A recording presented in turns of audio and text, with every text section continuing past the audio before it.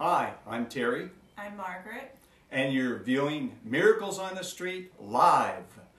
It's about you and your miracle. And right now, Margaret has an important announcement to make. Okay, Theory Gift Baskets is proud to present the art project on May 7th, 2011 at Mariloma Christian Church, located at 9282 Mission Boulevard, Riverside, California, 92509, from 6 p.m. to 9 p.m. Selling original art to raise money for the Riverside Rape Crisis Center. Please come purchase great works of art from local artists. It is to support a wonderful cause. The event will be cash and carry. Artists include Kaylee Swinney, Shahara Gunasekara, Josh Young, Chris Fontana, John Paul Real, Alex Connell, Nancy Avila, and Vincent Landreth. DJ Lawrence Parra will be spinning house music. There will also be a $1 raffle ticket sold to win some great prizes. Every dollar made will be given to help fund the Riverside Rape Crisis Center. Donations will also be accepted that night. Viewing is from 6 to 6:30 p.m. and then the sale begins. Thank you. That's an awesome introduction there. That's really great. We're proud to be a part with Theory Gift Baskets to do this. And so for every viewer watching, please let a friend know. And when you watch this program, if you have a miracle that you've written down, or you know of someone that's had a miracle, please get in touch with us so we can air the miracle. Again, the program is about what's your miracle.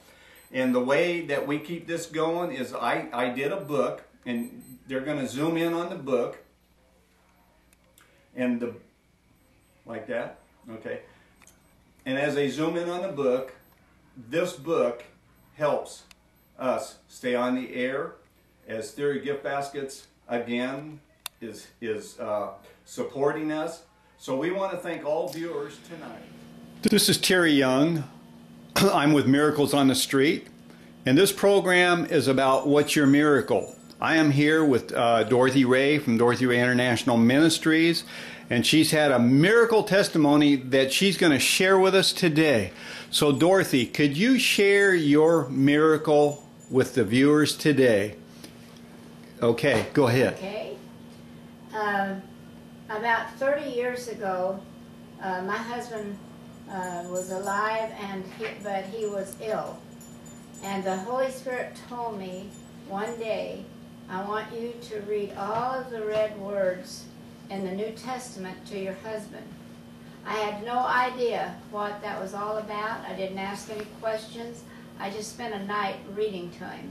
He was asleep, but he was hearing it. The Spirit was hearing it. And so I really never thought any more about it. Didn't know what it was about. Didn't ask any questions. But about 3 weeks or so ago, the Holy Spirit, I was reading in John G. Lake book about the Jesus and the disciples. And he was talking to them, and he said about communion, that they were to eat his body and to drink his blood.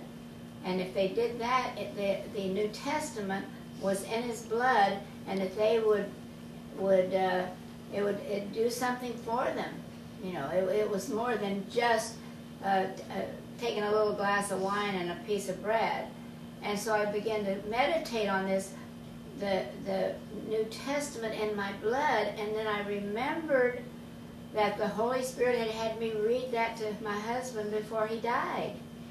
And I just started meditating about it and reading what he said about communion, that if we take his body and his blood, we will live and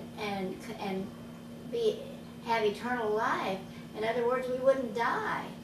And I'm meditating on this and thinking about all the times that I've taken communion, never really heard anything like this. So I just said, well, God, I really like to have that all printed out so I can read it.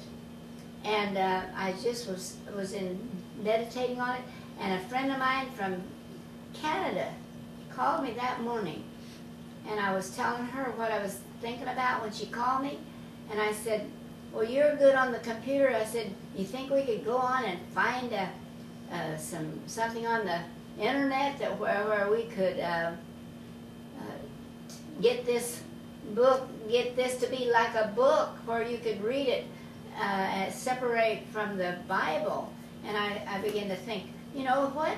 Jesus, that's the only words that Jesus has ever been recorded of anything that he said when he was on earth, was all in that red words. They were the red letter words, they called it in the King James Version. And she said, I think I've got a CD, and I got time today, and if I find it, you'll have it by tonight. And you know, all these pages printed out, I can read. And so by the end of the day, she had emailed me all of these scriptures, and I have them in a book, and the Lord told me to read them every day, and I keep getting enlightenment. He said in John 6:63, the Spirit is quickeneth, and the flesh prospereth nothing, but the word, Jesus said, but the words that I speak, they're spirit and they're life. Well, you see, when I speak words, they're not spirit and life unless they come from the Holy Spirit. But his words, so these words are spirit and life. And he says, and he healed everyone. He healed everyone he prayed for. And I said, and so I called Terry, and I said, Terry, this is a miracle. I've got 100 pages, or 99 pages, or 100 pages of these scriptures that he spoke to the disciples. And I'm reading them every day, and I'm learning new things about communion. I'm learning new things about what Jesus said. I'm having a different understanding. And it's miraculous when you really get into it. And so Terry said, well, he wanted me to share this because a lot of people, they just think they don't have any feel for communion. They don't really realize that they're eating his flesh and drinking his blood. But he says if you do it unworthily, you'll die. But if you do it right, you'll live. So I said, you know what? The New Testament's in my blood because he's in me, in my blood. So I just wanted to give this testimony. You know, it's a life changer. And I just thank God for bringing it back to me after all these years. I never really had thought of it one time till the Holy Spirit brought it to me. That's a great testimonial. You can't see me because I'm behind the camera taping this with Dorothy Ray, but she just told you that her miracle was not a miracle of money, but it was, or a miracle of healing, but it was a miracle that that it started over 30 years ago, and she was prompted in her spirit to read the words that Jesus spoke, and just a couple days or 3 weeks ago, as she said, she didn't have access to the scriptures, but how amazing that miracle manifested itself through a friend in Canada that says, I have those scriptures in red that I would be willing to send you. Now for Dorothy, that was amazing because computers are not her thing. But thank God that God put someone in her path that says, I've got it for you. And that was a miracle for her. And she got so excited about it that she had to tell you today that this is a phenomenal miracle. So again, Miracles on the Street is about you, and it's about what's your miracle.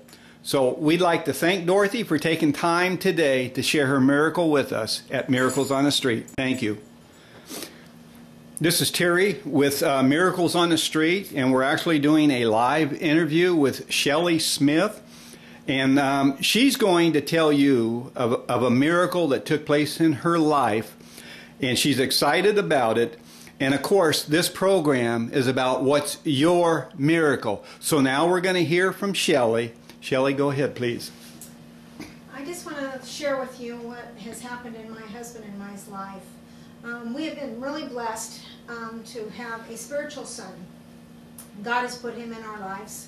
and he is just fabulous. We saw him grow up in the church that we were at, and he just grew and grew and grew as he got closer and closer to the Lord.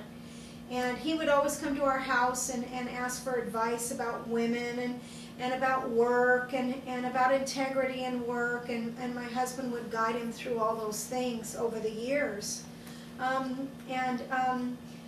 It's just a blessing to know where he is at this time in his life. He's 28 years old, and he started to go to a church in Riverside, the Good News Church. And he had invited us there, and we went a couple of times just to be with him and see him and see what was going on over there. And he just started going over there, and he met a young lady over there whose name was Renee, and she is the pastor's daughter. And he was going over there, and they went out a couple of times as friends and didn't even think anything of it. And the Lord went up to him and said to him, "Do you trust me?" And he said, "Well, yes, Lord, I trust you." And he said, "Then trust me." And he told him, "That's the girl you're going to marry." And he was like, "Oh, okay." So anyway, as he sat next to her in church, he decided to hold her hand in church. And then the Lord told her also, "This is the man you're going to marry." Now, mind you, he's 28 years old and she's 24 years old. Neither one of them have been with another person. They're pure in all manner of speaking. And it's such a blessing, to see how two people who waited on God, who waited on God, and he brought them together. And the purity of the relationship and the covenant they're going to make is just wonderful. Anyway, that to me, in this day and age, that's a miracle. It's a true miracle that those two kids would wait and listen and keep themselves pure before God. And now they're both going to be married this Saturday, and they're both going into full-time ministry. That's what they want to do. And it's like a happily ever after Cinderella story. So I just thank you, Lord, for that miracle. It was awesome. Do you want to share your other one? I have another miracle also. My sister, I have an older sister who's 10 years older than me, and she had been going through quite a bit of pain in her abdominal area, and she she did not have any insurance, so she didn't go, and she just kept praying and asking God to heal her and trying to get through this, and pretty soon she was really having quite a bit of pain, and it was going and getting worse and worse and worse, and she was finally able to get it on assistance, which was a total miracle that she got on assistance, because she makes too much money, and they would not help her. The county would not help her because she makes too much money. But she was rushed to the hospital about 4 or 5 times because she was in so much pain. So finally she had to quit work, and so she was able to go in and get an interview, and they interviewed her, and she shared that how they said they thought she had a cyst on her ovary, and but it was just causing so much pain that didn't seem right. But anyway, they interviewed her, and they really didn't want her on the system, but it was through a miracle. This lady was a Christian lady, you could tell, because she went ahead and she said, "You know, I'm not supposed to do this, but I'm going to see what I can do for you." And so she went out in the back, and she figured something out and came back, and she said, "I'm going to put you on the system, and you can be on it for 6 months, and we'll put you on a system that will help you and pay for the things that you need done, and having surgery and whatever you need done. And all you have to do is pay about $300 a month." So that was fantastic. And so anyway, she went in to have her surgery, and the doctor was just going to go ahead and do a hysterectomy on her. Well, he went in, and all of a sudden he found this growth, and this growth had wrapped around, it had tentacles all over, and it had wrapped around her kidney, her colon. It had wrapped around, it was in her pelvic area, and it had wrapped around an ovary, and also down her leg, one of her veins, her main artery in her veins. And so he went in and he just did a partial hysterectomy and came out and said, I don't know what I'm going to do. I have no idea how I'm going to handle this.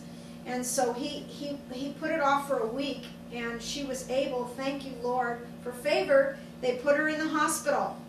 And so she was in the hospital while she was waiting for her surgery, and the doctor came in and he told her, he says, you may not make it through this, just because it is wrapped, it is hooked itself to your pelvic, and it has so many tentacles that if we pull this thing out, you may bleed to death, because that's what will happen with your pelvic. And so he says, and I may not be able to stop the bleeding. Now mind you, this is a surgeon from Loma Linda. They did call in 2 professional surgeons from Loma Linda to do this. And so she had the best. This man, he knows, he's seen brains out on the floor and the whole 9 yards, and he can fix it, whatever it is. And that's how he said it to us. And he said, I don't know if I can do this. And I said, well, we're praying for you. You'll be fine. You'll figure it out. And he goes, okay. But he was really scared. So anyway, went in 4 hours later. He came back out and said, it just slipped right on out. And he said, it was awesome. It just slipped on out. There was no bleeding. He says, so now I'm going to go in. I'm going to take care of the kidney, the colon. Oh, that's a piece of cake, he said. So we're like, okay. So anyway, it was another 5 hours. We were praying the whole time for her, and praying for him, and praying for everybody involved. And they ended up removing a kidney, and they gave her a new vein in her leg, and fixed her colon, and just everything came out smooth and just wonderful. And so it was a true miracle that she was able to first get on the system and them helping her, because that usually doesn't happen. So she had favor with God, and God gave her favor to get on the system so she could have all this paid for, because it was over $100,000. So God just came through for her, and she's doing well. She's recovered. She can do her yard work. She did lose a kidney, but other than that, she's in perfect shape and praising God and loving the Lord. And I just thank him for saving my sister's life and doing that great miracle. Because even the doctor said, this is my miracle girl. And so thank you, Lord. Well, you've heard it again, that this program is called Miracles on the Street. And again, it's about what's your miracle. And miracles happen in a lot of different ways. Not always in church, but here's Shalli talking about a miracle where God gave her sister, was it? Favor with the doctors. That's called favor with man. Here's a doctor who said, keep praying, because I need that. I don't really know what to do. It's a life and death situation. But here is God, who is not a man that he would lie. Here is God performing a miracle using a doctor. So we just want to acknowledge and give God glory, because I know there's lots of people who have had miracles and who want to share their miracles. So again, Miracles on the Street presents to you these 2 miracles. We're excited about it. If you have a miracle that you want to share on this program, then please get hold of us at miraclesonthestreet.com, or look at our email and send us an email. Or if you have a clip, then get hold of us, and we'd like to share that so that people can see that miracles really do happen today. Thank you.